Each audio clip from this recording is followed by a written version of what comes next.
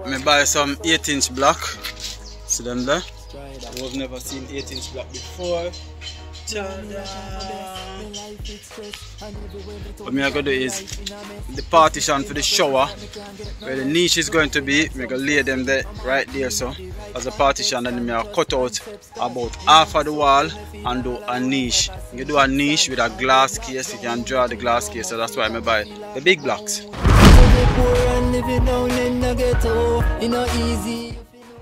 What's up guys, welcome back to the channel. I'm Get Up In and you're watching Building a Jamaican Home series. So one of the things that we discussed in our mixed moods and gratitude meeting, we discussed how we are going to solve the problems for the water cycling and the house top.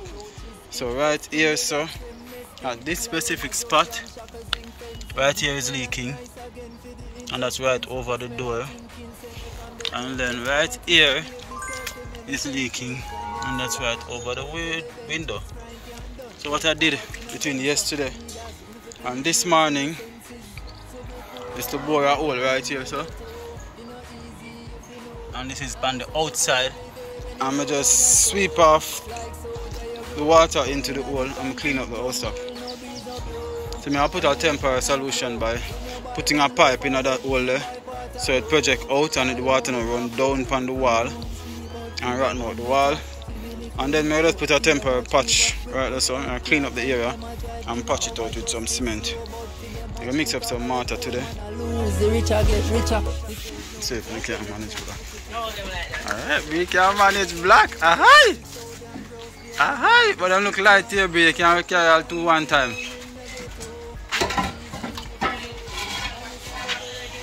Yes, mommy. Like soldier you grow, down inna the concrete jungle, no breeze no blow, and no river no flow. When you buy one loaf of bread, we buy quarter loaf. Cause the money no flow, the money no flow. Me say no money no flow. No, no, no. The grey skies blue, blue, blue. Hey, yeah, yeah. Strider. Out of the slums.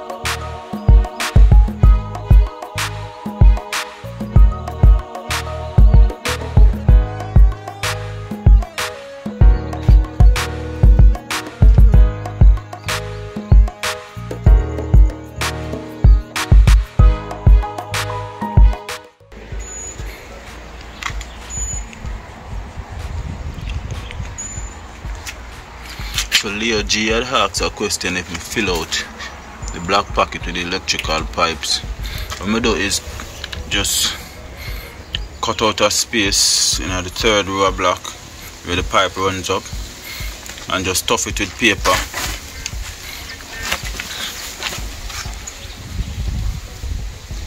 And just go full up on top. Already pour it, come down to about here, so. And now me just go full up over it after I stuff it with the paper. And then after I finish flashing now, I just take out the paper, put in the thing. This one, third row block, pipe them here, I full up come up to a certain height. One plug will go up on the other side and one plug will come on this side. Now I reach the 4th row.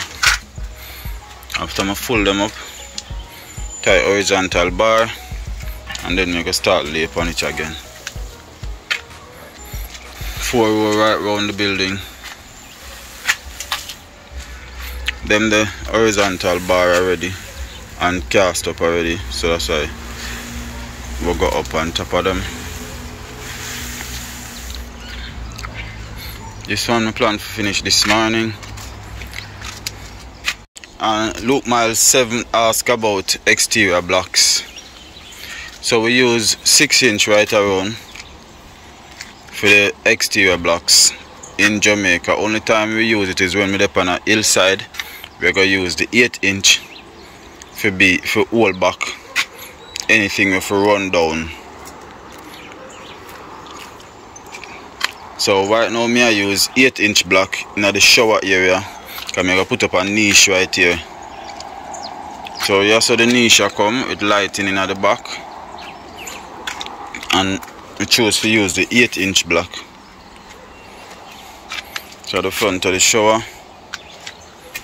And this is the back. This is the reason why you can't really put down mortar. Can't see it vibrate. Can't really put on mortar so you skim off top of them something, yeah. Because after a while sun dry it out and then all comes here for make at least 2 inch out of concrete I go. So to solve my leaking problem now, you wouldn't believe this. I bust a hole underneath it and put a pipe in it for the water to run off, but up here is higher than the center.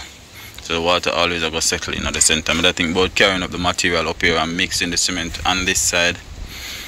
But it's easier for just borrow the cement, borrow the material and throw it out down there and mix it up and carry it up here, bucket come pour it off. So this now, I have some material I scrape up from where the chuck left, the chuck where slab off the roof.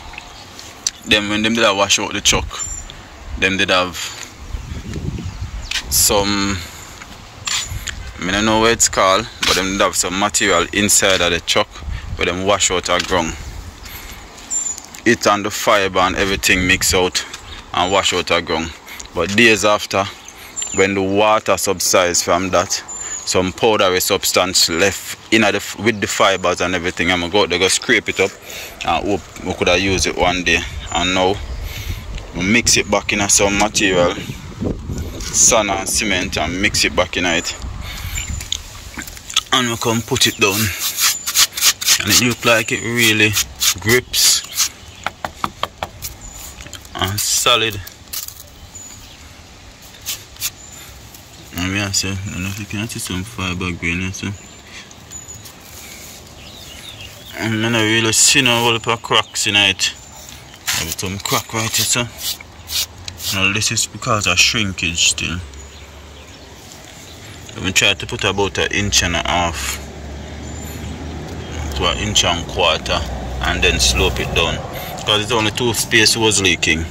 Half here so it's over the window. And over there, so over the door. Which part of the door there? Half here, so. Some of this, so. Aye. Okay, so this is the wall where we are going to start on this morning. The Lobster 112 asked how me know so this end is level with the other end. Alright, Lobster, so it now feel level. You just want to know so it's straight. And we start out with this corner. We measure up how much blocks I go reach over there, whether it going to be half or it going to be full. Then we lay it and we put it on it. This not really level, but as you go along you go try level it. So as you can see right here, so it's about 3/8 half of the block. And the reason for that is because here so not gonna be too thick. As you can see, yes, I want me chip off and I have to pad it up with material.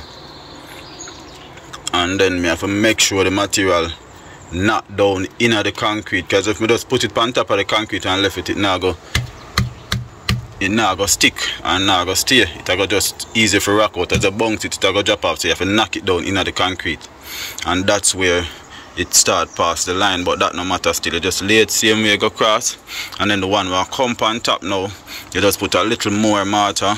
You know, so you're not gonna put a little, you have to put a little less down there, so, and put more while you're going in the middle. And then you pat it down. If it will come closer to the line, it might not reach the line, and you just do it and go up until it reach the line, and get it as level as you can. The main thing is to get it plumb, get the plumb straight up. If it wants slant or it want whatever, that doesn't matter, because when you flash that will cover. You just want to see the wall plumb straight up. So this is what we are going to work on this morning, and you'll get to see. My mortar, I always put it, make it about 2-inch thick, and then pat down the block in it to a little bit less than 1 inch. And make sure I scrape it off before any drop of gun. So when I put on the block, I squeeze the block in, and anything depend on it, I scrape it off, and then start knock down the block for level the block. That's why I don't really use card line, because card line I'm gonna make it all over the place. So I use a level straight across, and level, try to get the block as level as possible.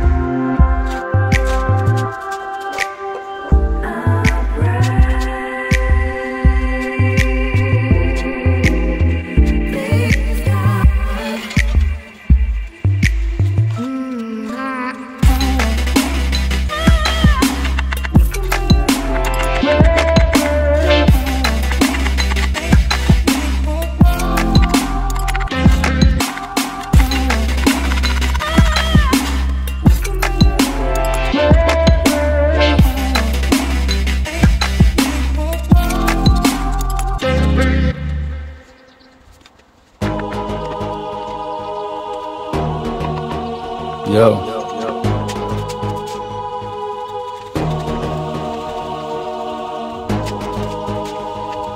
Yeah.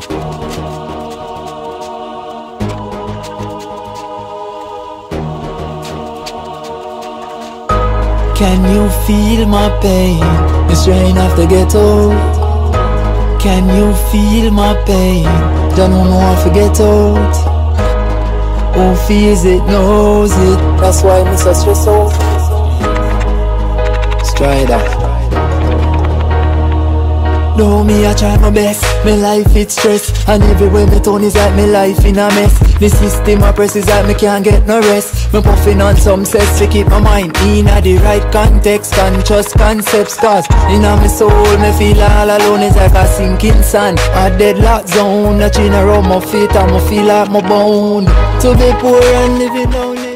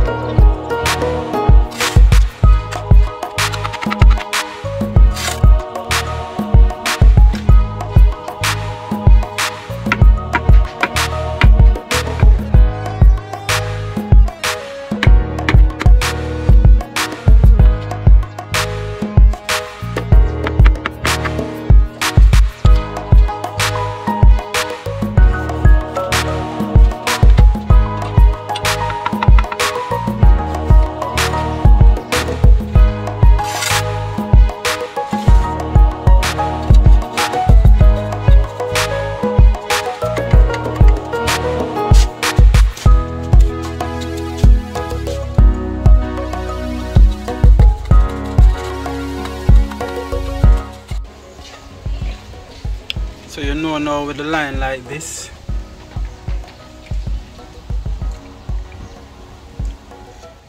less Mortar on this one and gradually add Mortar more and more and then put less when you reach down the corner. So this is why I don't really like hard lines.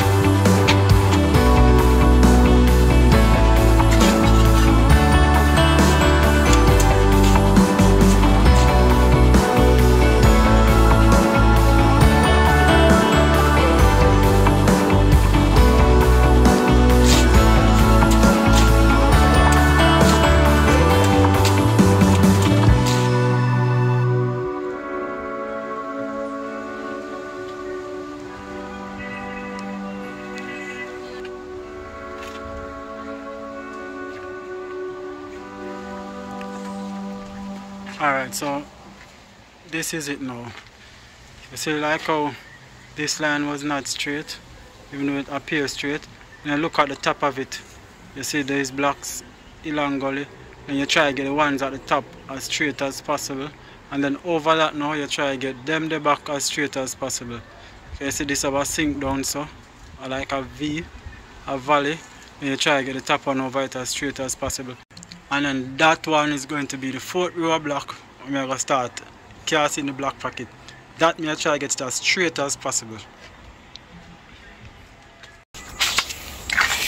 Alright, so light decided to take away itself. Whole place in the darkness. But where there's a will, there's a way.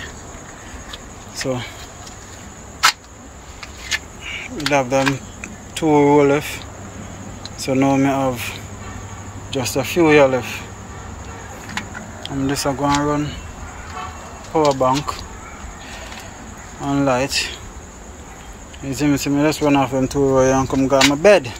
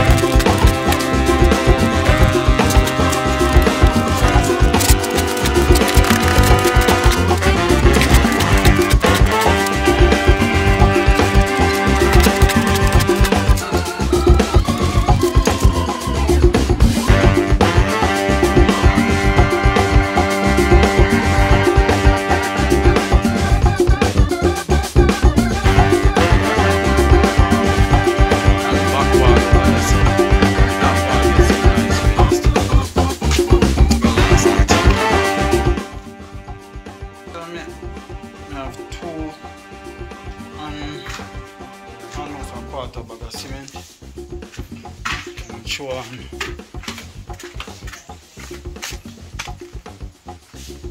4 sand, 5 gravel.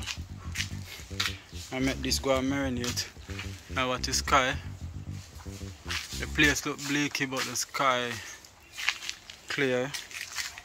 So I'm going to go and watch the sky and make this go and marinate a little bit. Now if I live in the Portmore area, I know so this I call it potted in other way. And knock that 1 year around already. All you have to do is just give this a little tap and make it go around the pipe. So it's cards are out of my way now. But this is gonna be in the way. So maybe just knock this on the top. Knock it, go around a little. And go out of the way.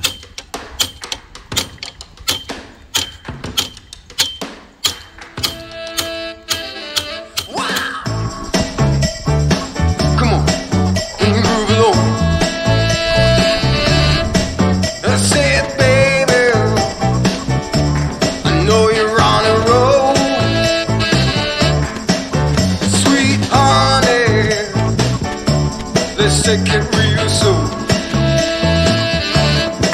You know we got what you need, baby. So take it, move along. I said we got what you need, honey. Come and groove along. Come on. Rolling on the highway, you know. Wow. Come on. Move along. Come on. Said babe. I said babe. Oh honey. Come and move along. You gotta feel. But you want to mix your concrete more for cream. Yeah, you bone. They much more creamy. You know? Creamy than bone and not soupy either. When you pour it, you pour it nice and smooth. Not too much gravel, not too much water.